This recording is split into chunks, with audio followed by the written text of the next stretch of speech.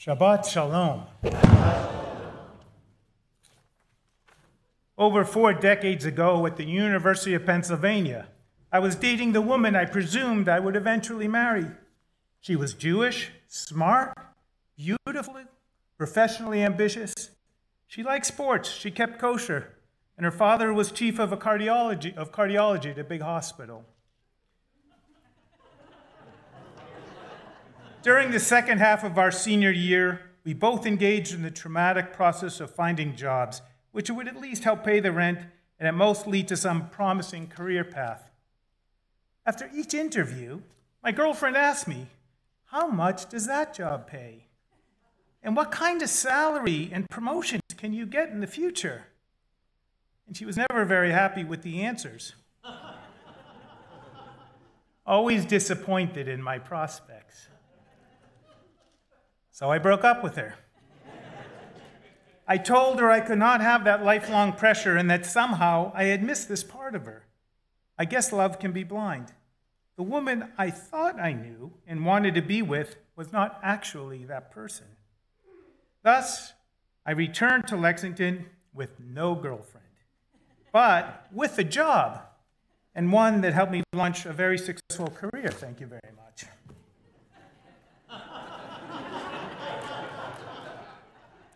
I was nearly 22 at the time, and I knew I wanted to be married, and I determined I would not date someone more than a few times if I did not see the potential for marriage.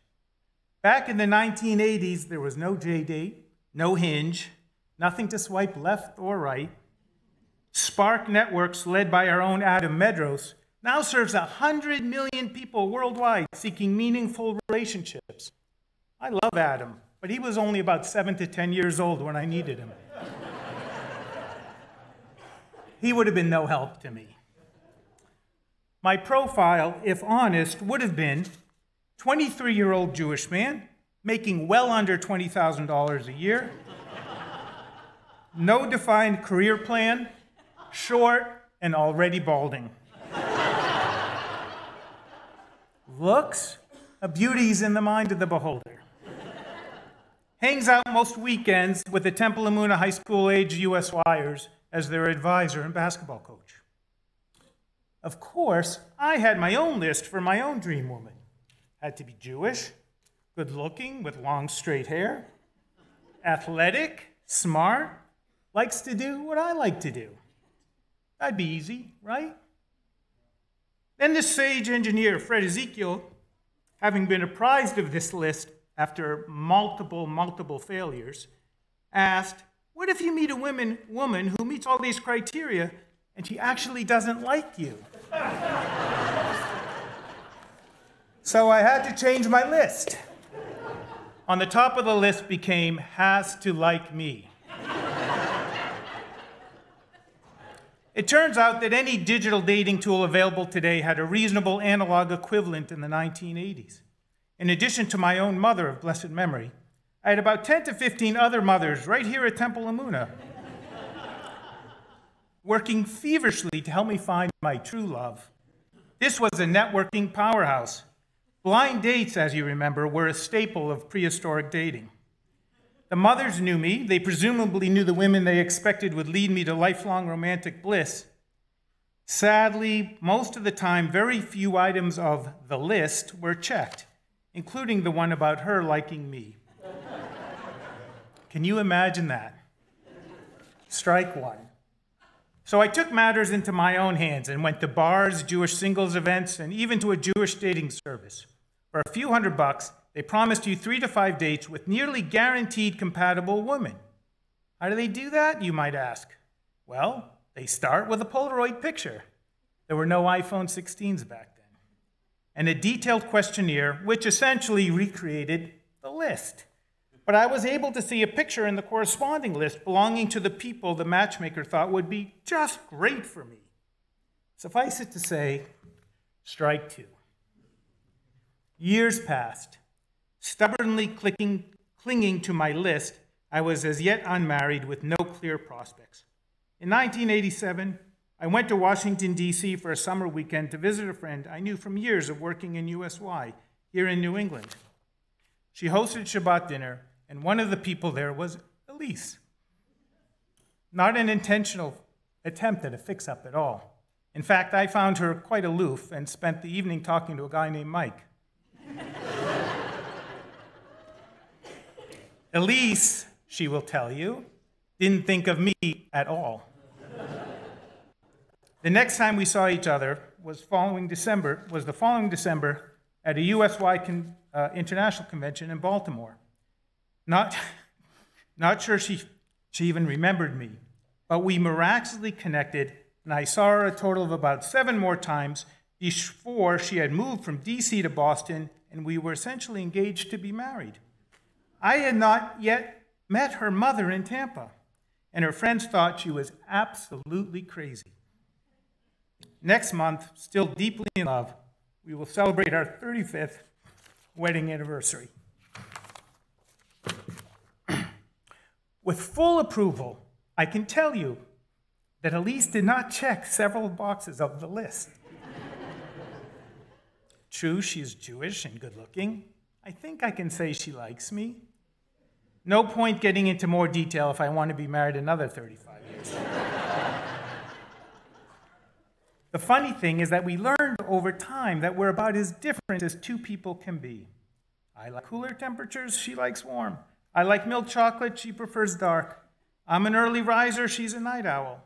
Her politics are decidedly more liberal than mine, though we have moved a bit towards each other over the years. She has accommodated my interest in sports, but she could really live without them. I gave up skiing. She's a Floridian. She won't even swim in the Gulf of Mexico in November. Well, I will happily jump into Nauset Beach in July. Yet what we had in common 35 years ago still connects us today. Our commitment to a common set of values, most assuredly growing from our Judaism. The big things, how we want to live our lives, treat people, most importantly each other, raise children. What kind of community do we want to be in? What core values can we build a life around? How will Judaism inform our life decisions and inform our parenting? Where will we donate our time and our money? On these, we are most simpatico. On the little things, not so much. Thousands of years ago, as we learn in today's Parsha Chaye Sarah, Abraham's servant, we presume to be a man named Eliezer, was tasked with finding a wife for Yitzchak. Abraham said, "You must go to my former land, to Haran, the place where my family still lives, and take a wife from among them for my son Isaac." Behold, the servant said to him, "Perhaps the woman will not wish to follow me to this land." Abraham assures Eliezer that God will help. So off he went, greatly concerned about his ability to accomplish the mission. How could he find this woman? And he prayed. Eliezer said, God of my master Abraham, arrange events for me this day, such that you grant the favor to my master Abraham. Behold, I'm standing by the water fountain, and the daughters of the people of the city are coming out to draw water. Let it be that the maiden to whom I say, please tilt your pitcher so that I might drink, and who replies, drink, and I will also give water to your men and camels, will be the one whom you have designated for your servant Isaac. I will know through her that you have acted kindly with my master. Rashi teaches that will be the one whom you have designated means that she will be fit for Isaac, for she will be charitable and thus worthy of entering Abraham's household. Enter Rivka. We are told the maiden was of beautiful appearance. And she said, drink, my lord. And she hastened and lowered her pitcher to her hand and gave him to drink. And she finished giving water to him to drink, and she said, I will also draw for your camels until they will have finished drinking. Eliezer was a little bit smarter than me. He had just 2 items on his list. One, that the woman would come from Abraham's extended family, and 2, that she exhibited chesed, kindness. Rabbi Jonathan Sachs wrote, indeed, the sages said that the 3 characteristics most important to Jewish character are modesty, compassion, and kindness. Chesed which I defined as love as deed, is central to the Jewish value system. In essence, Eliezer had just one personal characteristic on his list, chesed, and Rabbi Sachs explains why. The sages based it on the acts of God himself. Rabbi Simlai taught the Torah begins with an act of kindness and ends with an act of kindness. It begins with God clothing the naked. The Lord God made for Adam and his wife garments of skin and clothed them.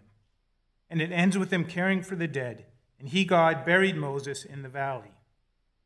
Chesed, providing shelter for the homeless, food for the hungry, or assistance to the poor, visiting the sick, comforting mourners, and providing a dignified burial for all, became constitutive, that's the hardest word ever, constitutive of Jewish life.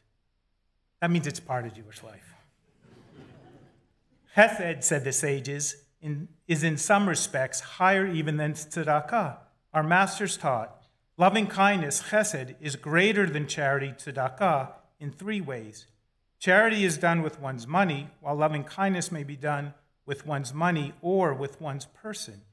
Charity is done only to the poor, while loving kindness may be given both to the poor and to the rich. Charity is given only to the living, while loving kindness may be shown both to the living and to the dead. Rabbi Isaiah Halevi Horowitz, in his compilation of ethics, Shnei Luchot HaBrit, wrote, the main ingredient of chesed, kindness, is that it be performed without expectation of a reward. Only when performed thus is one called generous. Otherwise, one is simply a traitor, Trader. Not only should he perform acts of kindness for the dead, but even more so for the living. By doing so, he will emulate the virtues practiced by God himself, who constantly performs acts of kindness without any thought of compensation. By the simple acts of providing water to Eliezer and his camels, very strenuous at the time, Rebekah showed she was the embodiment and epitome of chesed. Eliezer knew this to be the bedrock of a long, strong relationship. So we asked Abraham's relatives if Rebekah could return with him. They summoned Rebekah and said to her, do you want to go with this man? And she said, I will go. As a quick aside, I have to add that Rashi explains, we learn from here that a woman should not be given in marriage without her consent. Very modern. So I had a list, and Eliezer had a list.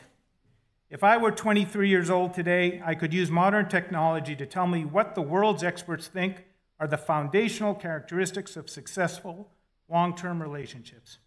Often cited are mutual respect, excellent communication, honesty, kindness, empathy, ability to forgive, and total commitment to the other.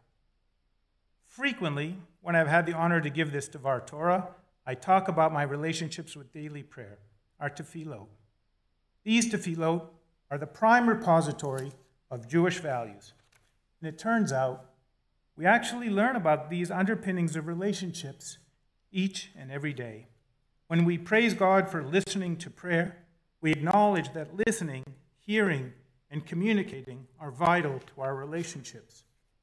When we thank God for faithfully bringing us to life each day, we note that the unconditional all-in commitment to the other is paramount to healthy relationships. When we tell God we will bless him each day, we remember how vital appreciation is of the other and how that is part of a strong relationship. When we praise God for being merciful and slow to anger, we are reminded that we too must be patient and forgiving with those people in our lives. When we note that God opens his hands and satisfies the desire of every living being, we daily rededicate ourselves to chesed, being generous, selfless, and in tune to what the people in our lives need. And as a last example, though there are many more, when we know God is near to all who call upon him in truth, we necessarily connect vulnerability, accessibility, and honesty to the nearness and deep closeness needed with the significant others in our lives. Yet, as Eliezer showed, a strong, enduring relationship fundamentally and necessarily starts with chesed, unconditional selflessness, generosity, kindness, and sensitivity. Stupidly, this was not at the top of my list, though it ought to have been, and lucky for me, I found it in Elise anyway. May we all have the blessing of experiencing chesed in our lives, and like our ancestor Sarah, to bring chesed to our corners of the world whenever that opportunity arises. Shabbat Shalom.